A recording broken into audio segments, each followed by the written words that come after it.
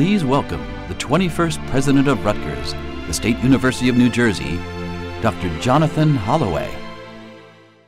Thank you, Chairman Engelson. Members of the class of 2021, welcome to this moment. We all understand that this is not the way that you imagine your graduation, much less this entire academic year. The last 15 months have been defined by a litany of challenges, disappointments, frustrations, and tragedy. But through your hard work, your focus, and your determination, you have found yourself here, at the cusp of becoming. This may sound like an incomplete thought. The cusp of becoming what? This is a question for you to answer, and it is my hope that during your time at Rutgers, you will develop the tools and sense of self that will propel you toward the first of what will likely be many different answers to that question in the years ahead. Before you start the work of taking those first steps toward an answer, please join me in acknowledging everyone who helped you along the way. If you're watching this with your parents, take a moment to thank them for what they gifted you, whether it be shelter, food, resources, confidence, a shoulder to cry on, or the occasional piece of tough love. They have given of themselves so that you may thrive. Similarly, your aunts, uncles, siblings, grandparents, and in some cases your children, have been part of the support network that helped you manage to this cusp. Thank them. Do so with unabashed enthusiasm.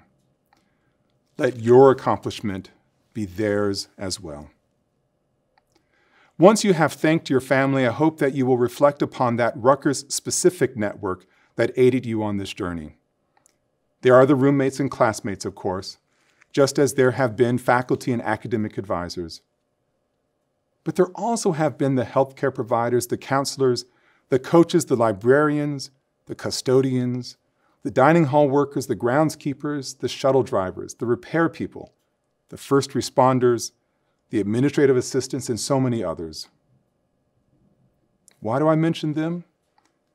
Because without their hard work, your ability to get to this cusp would have been so much more difficult, if not impossible. Find a way to thank them as well. Why do I belabor this point? Well, for one, it's simply polite. But I am more deeply motivated to emphasize the importance of acknowledging others' assistance because it helps move us toward a deeper appreciation of our obligations. Obligations? On a day of celebration? Yes, obligations. Toward the end of this ceremony, I will confer your degrees upon you. When I do so, you will hear me reference the rights and responsibilities that come along with your diploma. These are not idle words. As Rutgers alumni, you will have the privileges that accompany being a member of a very special community, but you will also have the responsibilities of upholding the best aspects of that community, while also committing yourself to the work of making this great university even better. Poet Gwendolyn Brooks captured this sensibility far better than I when she wrote, "We are each other's harvest. We are each other's business. We are each other's magnitude and bond." Brooks' message here is as simple as it is profound. We need each other. And we are only as good as the hard work that we invest in our endeavors. But there is more here. Brooks is also reminding us that the vibrancy of our community is the accumulation, the amplification of so many individual successes. Each of you, working hard and possessing the audacity to imagine something more, has made this a better place. In the closing pages of his new book, The Sum of Our Dreams, The Concise History of America, Rutgers historian Louis Major speaks about the roles that hard work and bold imagination play in shaping a community. In this case, the community in question is this lovely and maddening country. Listen to Major. Whatever its struggles, the United States has been a nation that has identified itself by its dreams. Dreams inspired by abstractions like democracy and rights. Dreams animated by seeking the balance between individualism and community. Dreams stirred by those making a new home in America and pursuing a better life. and dreams also driven by the desire to break free of all the dreams. Sometimes achieved and often broken, dreams have defined the history of the United States. I think it's safe to say that dreams, the audacity to imagine a better tomorrow, brought you to this university, and now you are about to leave this phase of your Rutgers career. To return to something I put in front of you at the start of these comments, you are on the cusp of becoming. As you continue on your journey to become a teacher, a consultant, a financier, a poet, a scientist, a musician, a pharmacist, an artist, a nurse, a dancer, a professor, a dietitian, a philanthropist, an attorney, a doctor, an agitator, or a TikTok influencer.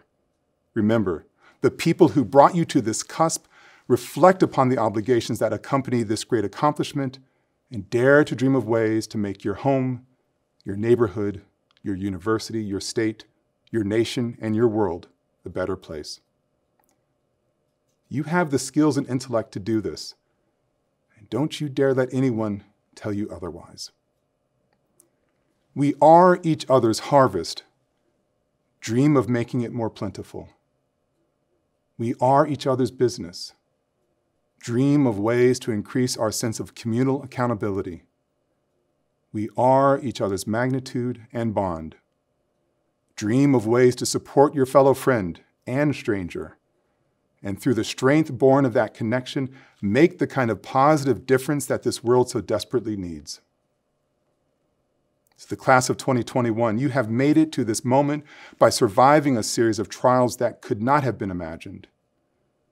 Now take full measure of those challenges and celebrate the fact that you have overcome them through your strength, creative vision, and resilience. These attributes will serve you well as you become the embodiment of your dreams. Congratulations, graduates.